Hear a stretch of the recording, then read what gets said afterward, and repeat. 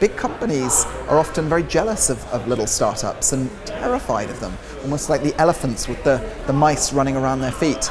They're more nimble, they can change much quicker, they have less legacy and layers of management. If they have an idea, they can execute it much more quickly.